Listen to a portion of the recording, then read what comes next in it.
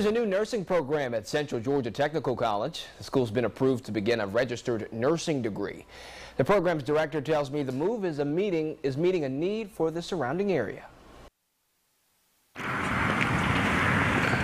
I remembered the basic stuff. Tiffany Trussell is on a mission to become a registered nurse. I'm going to start with my LPN, but if I don't make it into the LPN program, I'm going to go ahead and start my core classes for the RN program. She and her classmates, along with dozens of others, are anxious for a new program at Central Georgia Tech. Within that 24-hour time span, about 40 calls. RN Program Director Jessica Wilcox says news of a new nursing degree program spread quickly and for good reason.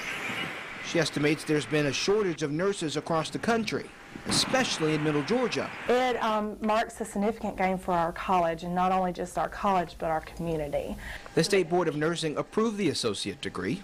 Students will get hands-on experience from qualified nurses, even practicing with state-of-the-art dummies. He has the ability to sweat, to cry, his mouth turns blue, breathes, urinates. Wilcox says while there is a need, initially accepted applicants will remain low and highly competitive. We'll be looking about 20 to 30 applicants or selection students that would start in January 2017.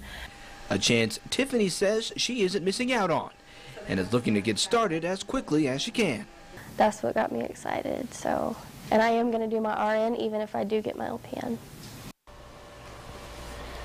CGTC is accepting applications right now. Wilcox recommends taking the necessary core classes required for the RN program before the October 11th deadline. Classes start in January of next year.